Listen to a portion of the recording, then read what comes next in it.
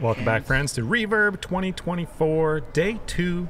I'm sitting here with Secondhand Serenade. What's going on? Dude, how was your set? You guys had a little technical difficulties, but it sounded great. awesome. Yeah, that kind of stuff happens, you know. Like, you know, something goes down, especially with like festivals, because the changeover is always like, you don't get like the sound checks, you just get the line checks. So you got a short amount of time to get everything done, and whatever you don't finish, you're basically screwed. So yeah, for sure. But if you're gonna have issues as far as like everybody else, at least it's just the duo. Yeah, exactly. You know what I mean? Yeah. You guys can really, you play a lot of acoustics. Yeah, so. I mean, we ended up, that's what it basically ended up. We just us playing straight acoustics. I can manipulate whatever, but I was just watching him the entire time, like, where is his hands going? What is happening right now? Yeah, when we don't play our normal set, I kind of improvise a lot. I just kind of do my own thing. Sure. So he's just like, I don't know what the hell you're doing. I don't know what to do. But that's where experience comes in play, right? Because you guys have been performing for a very, very long time. How long have you been performing together? Well, so he's kind of relatively new, like a couple years, right? Yeah. Like three, since like 4 or 5, 5 years.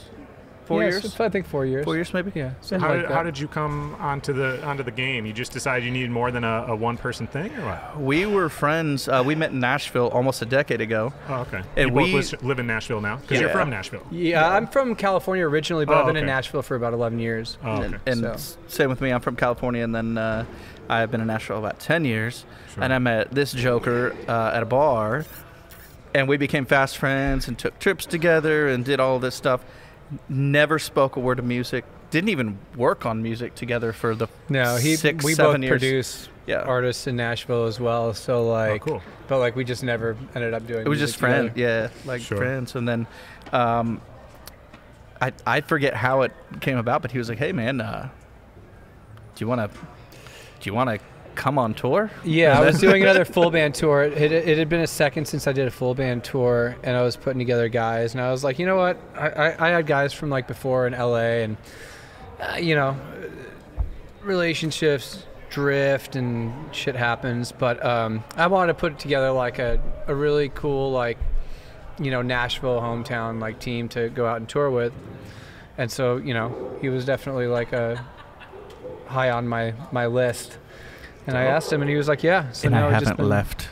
Been doing the things. Well, once you have it going and it's like smooth, you have the teamwork. It's hard to want to walk away from that, right? Because when you have issues like this, you can count on them. Like, okay, well, you got my back. Like, no worries. Yeah. And I've also had like times where, you know, there have been like band members, you know, so like you go through like several different teams over time, you know, and like, and I've had like, you know, groups on the bus that like kind of started to get toxic, and I was like, I don't like how this feels. I don't like the interactions, or it's like very like stale, and it's like band versus artist and like that kind of thing, and it just it can get weird sometimes. So I just wanted to like get my homies on the bus and and like, you know, because that way kind of like it's a much safer bet that you're going to get along and be on the same page. So and we had been on a bus a lot together. And you guys were at the Joint together yesterday. We were at the Joint Eau Claire, together, Wisconsin. man. How was your experience here in Eau Claire?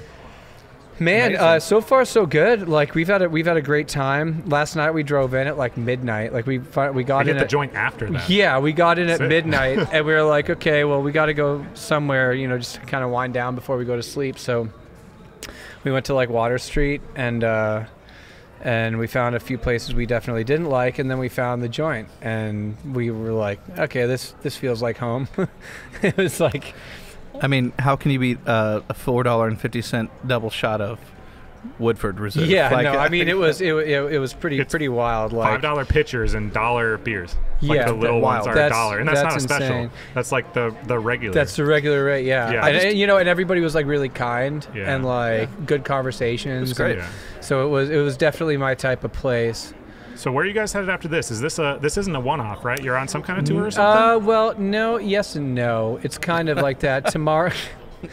So I just got back from Asia. I was in Asia for like 10 days. Oh, where? Played 3 shows in Indonesia. Cool. And I just got back on the 11th, and now I have the show in Eau Claire today, and then tomorrow we're in Sioux Falls for another festival, and then next weekend Phase Fest.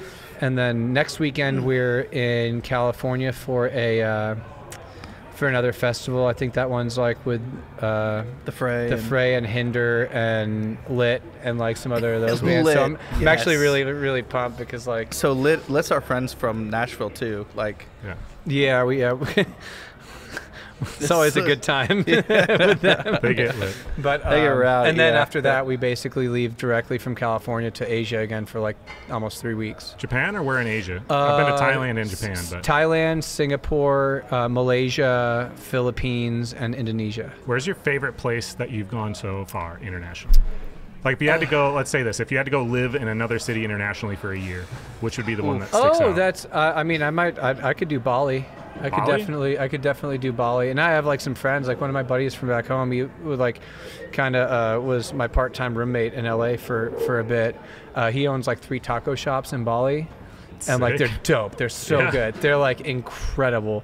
And he showed us like a really good time there.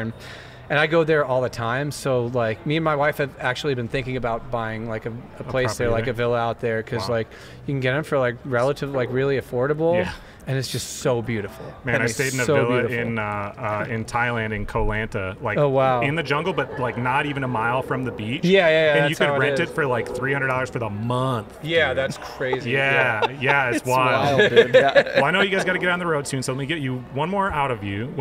This is kind of the question I usually ask everyone. So the point of the show is I interview people pursuing careers based on their passions to inspire others to do the same. Because when you do something you're passionate about for a living, you get to have really unique experiences that are meaningful to you, that are rarely like financially driven, but it's like, well, if I didn't make money, I would still love to do this, and this is why.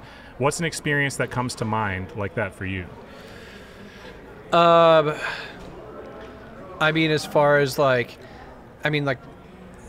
music has always been my passion, like from the get-go. Like I grew up with music. My dad was a musician. My brothers went to Berklee School of Music. Like I've been surrounded by music my whole life. And like, I guess as far as like unique experiences that came out of this, I don't know. You answer. What the fuck, bro? I'm putting you on the spot. He was about ready to say something. I was about ready to say something, but I want to hear what you have to say. No, I mean, I think he's about to have one of his unique experiences. He's never been overseas like that, like to tour. Cool. It's true. Yeah, I've never been to any of the places that we're going. Yeah, but like doing this kind of tour, like when I do like U.S. tours and everything are incredible. Right. You going over to Europe is great. In Asia, like this is a thing. Like my fan base there is unlike anything like in the world, and so I play for like massive crowds there, and I've never like felt that kind of like inclusion in my life before, and it's like overwhelming to the point that it's like it like sets me back a bit.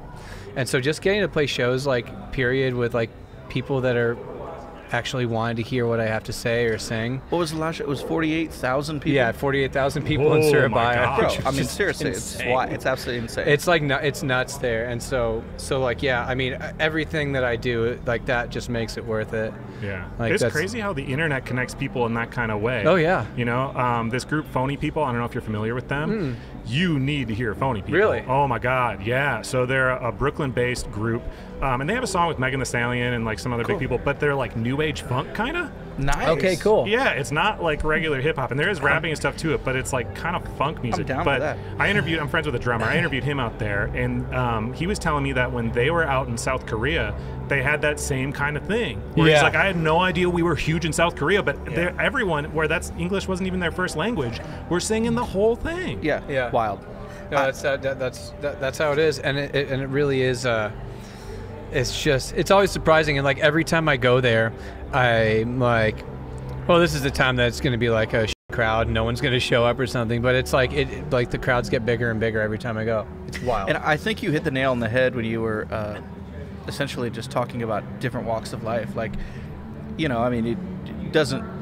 Music just transcends everything, right? Art does in general. I mean, it doesn't matter if you're like a brilliant painter like yourself, if you sing, if you play jazz clarinet, if you cook. Like, yeah, he's a wonderful cook. Love, like if I didn't play music, I'd be making food. But you communicate on everything other than language, right? So, and then when you go overseas, I would assume you hear people sing everything well, back I mean, in the English. music has to be the communication because I don't speak Indonesian. Well, but they what I'm saying is they sing your shit back to you. Yeah, no, it's great. You know, and they don't even know English. It's just fun to be able to do something and people appreciate it, man. Yeah, right.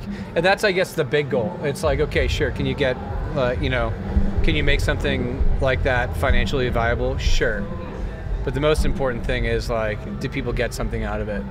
Yeah. And, like, that's extremely rewarding. Yeah, what kind of impact can you leave? It's so rewarding, and I'm just like glad, like 17 years later, I'm still doing it. You know? Yeah, dude. Well, thank you so much for sharing your talents with Eau Claire and sitting with me. It was really dope getting to meet and hang out with you guys and seeing your show. Dude, you thank guys you very crushed much. it. Despite the problems you think you had, you sounded great. Dude, thank you very much, man. Thank you. Appreciate it. Thank you for joining us for this episode of The Passion Pod. We hope you enjoyed it as much as we did. We'll see you soon.